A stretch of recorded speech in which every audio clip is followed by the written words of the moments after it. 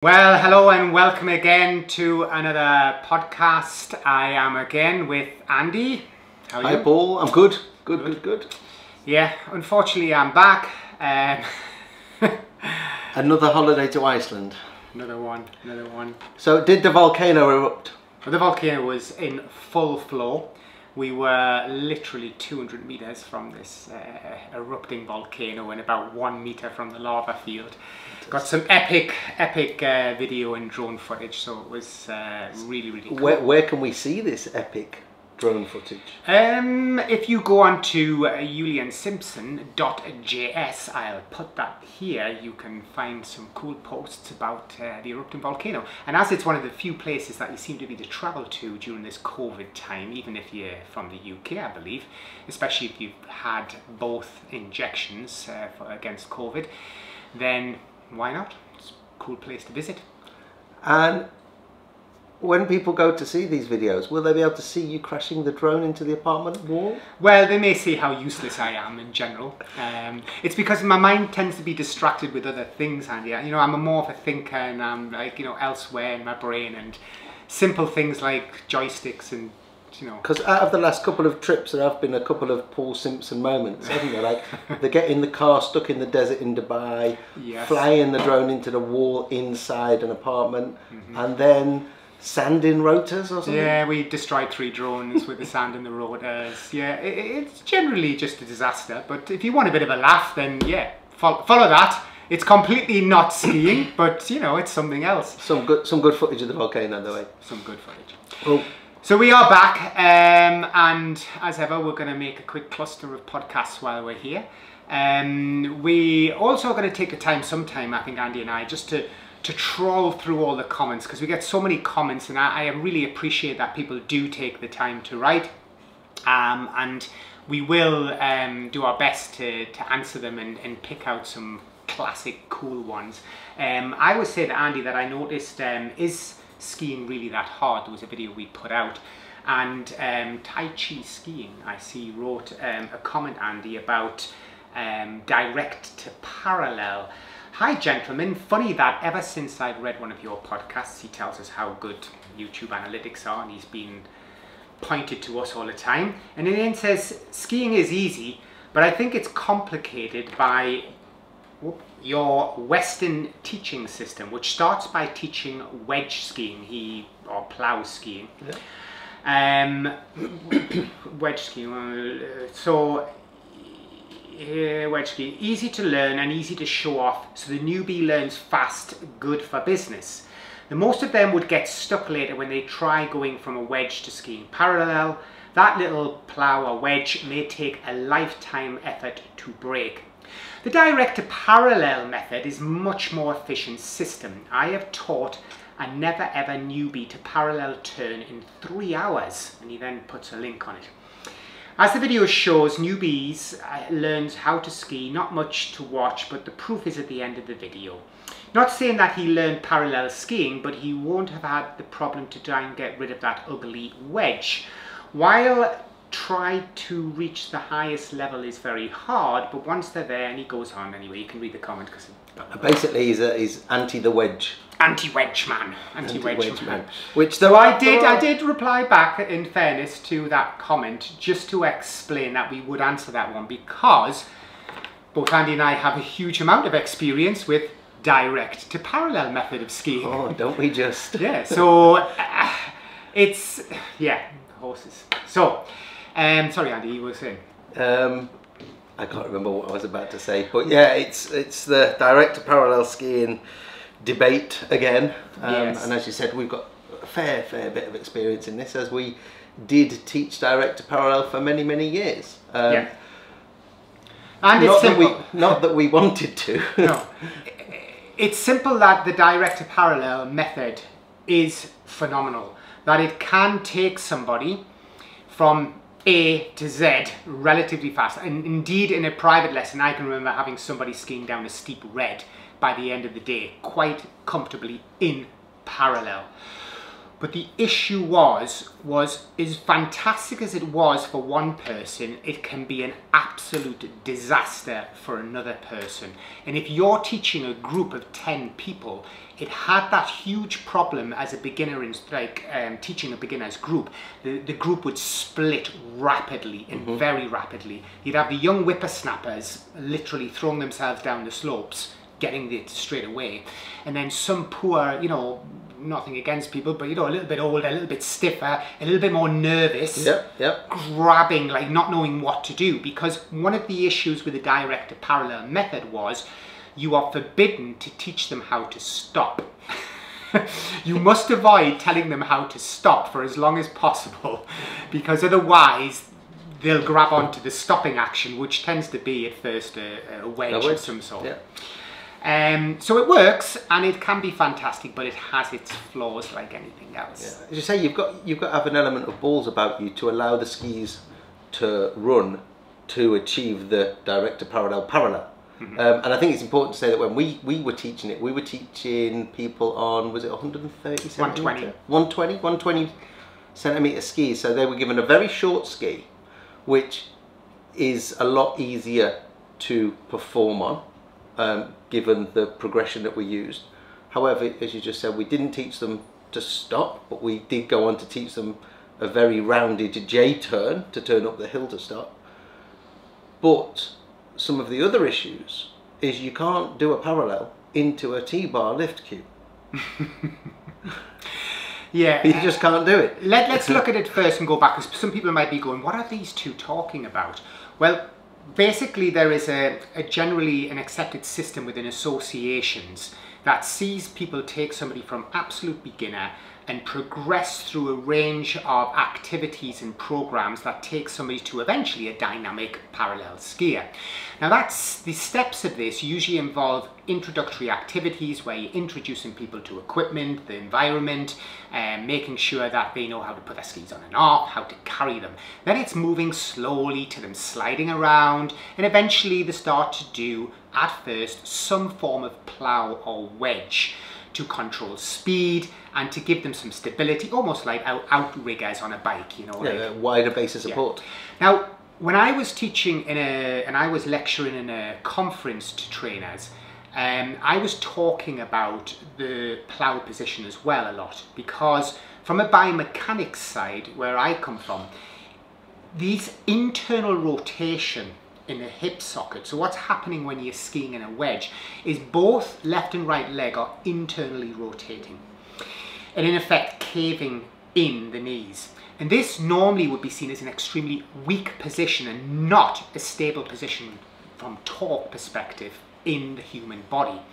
So it also did trick me. I mean, skiing anyway is a bit of a weird one because you have internal and external rotation in a parallel. But normally we only internally rotate in the hip socket, for example, when you're running and your foot's behind you. Let's say you were boxing and your foot's behind you, or you lunge, you do a lunge, your back foot is internally rotated. So it was always, for me, when I was learning the ski system, it was a question from a biomechanics side and physics side to say, this is not right, this is not a good idea. However, as we obviously, you know, develop in our career, we start to understand why associations may sell this as a product. And yeah, I mean, the guy says himself, oh, it's good for business.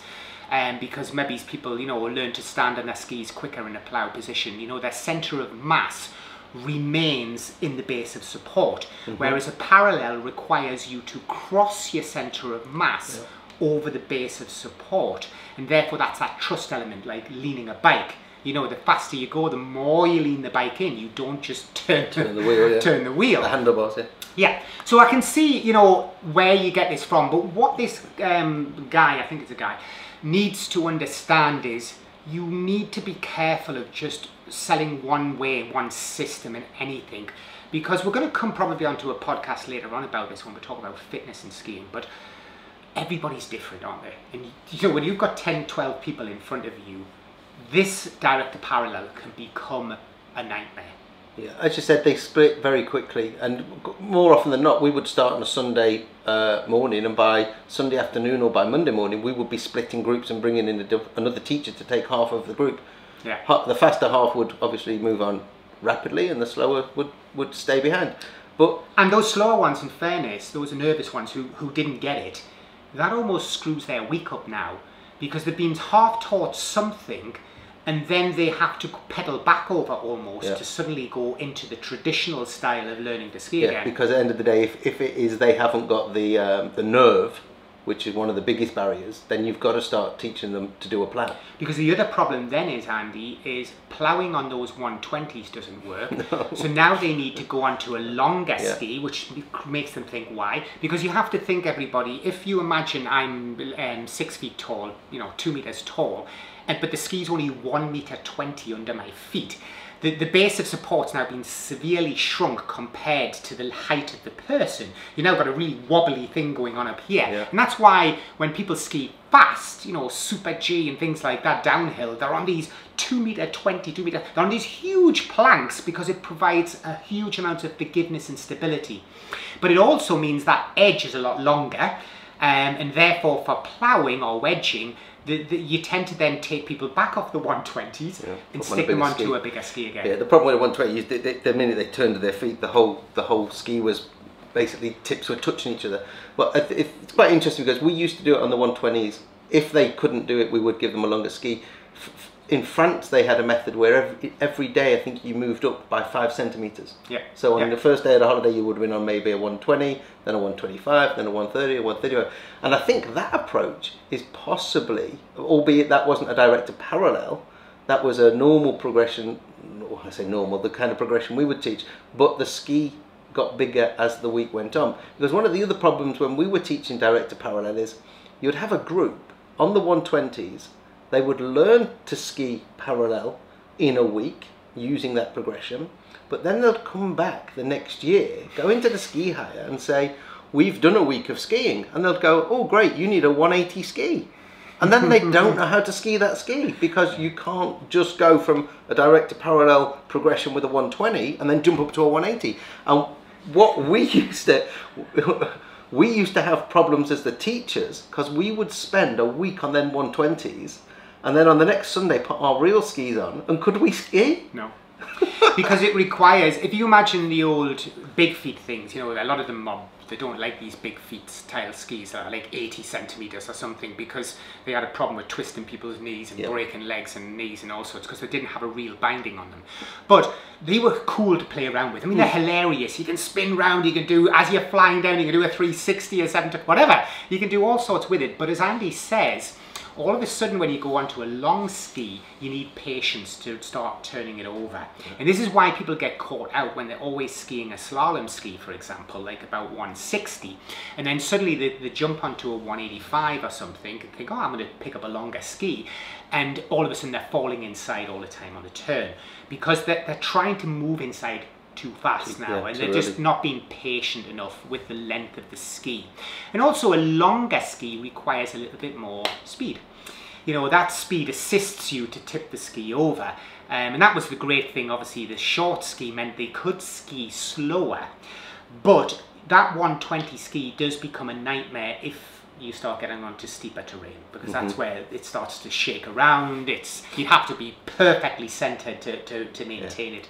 And of course the other problem was, Andy, was the edges were absolutely horrendous on the skis, because the ski school thought it was clever not to service them in 11 years. Yeah, I was going to say that they were also very old skis, weren't they? Yeah, I mean, they were 11 years old and they were still looked brand new. And the edge just looked, it never looked as though it had been ground once. And as a result, that was a bit of an issue. But so, look, the argument is that everything works for somebody, somewhere. And, I can see why you're selling the direct to parallel side. It can be phenomenal if you carefully choose the person. But I wouldn't put, for example, and nothing against the 65-year-old woman or guy coming in and say, let's do direct to parallel with him. I would say, hang on a second, this is going to be not the right step for that person. But some 14-year-old kid or 20-year-old lad who's a rugby player or whatever and gun-ho, it's a fantastic system, great. But, it's horses for courses. You need to choose the magic one that fits that person, and that's the skill of the instructor, not just throwing one method at that person. And I think this is a good time to just say that takes us back to our previous video when we talked about why are not all teachers equal. Yeah. And if it was experience, only one, basically, so you have experience of making mistakes, seeing what works, seeing what doesn't work, and not just what works, what doesn't work, but what works for different characters and different people, different body shapes, different, you know, different attitudes. You can almost tell as somebody's walking towards you as a beginner in their eyes what's going to work for that person better and what's not. So please, no matter, you know, if I was talking about strength and conditioning coaching now, or gymnastics or anything, I can tell you the one thing I learned as I got into my late 30s and into my 40s was stop following people and echoing systems that you find on YouTube or anywhere else in the world, because you need to start developing your own experience, your own understanding of things, and seeing from your life experience what is, you know, the solution, what's the quickest method. And it isn't direct to parallel, it isn't either plough turning either. Yeah. It's not. It's the one that's right. Yeah. So be aware of that, and I think that from our side, Andy, there's not really much more to add about this, but except to say that, you know, these comments are fantastic. They really give us material to go through. I know we're never going to agree. You know, Andy and I don't agree, and you're not going to agree with us. We're not here to be controversial like that. We're just giving our opinion. Yeah, our thoughts, and keep it coming, as Paul says. Keep the comments coming, but also keep the questions coming, because we can base more videos around your questions to give you the content that you want. We know there is a plethora of content out there, and from where I look at it, a lot of it is just people skiing for skiing's sake. We want to give you a benefit of our wealth of knowledge and experience over many, many years, not just in skiing, as Paul refers to all the time, the fitness, the gymnastics, and from my point, other elements of getting you out on holiday from a travel organisation point of view. So keep it coming, it's great stuff. All right, well that's it from us, and we'll see you next time on our podcast. Bye. See you soon, bye. Andy, I didn't press record. Oh, you're joking me, man. Julian, thanks for the self-shouting.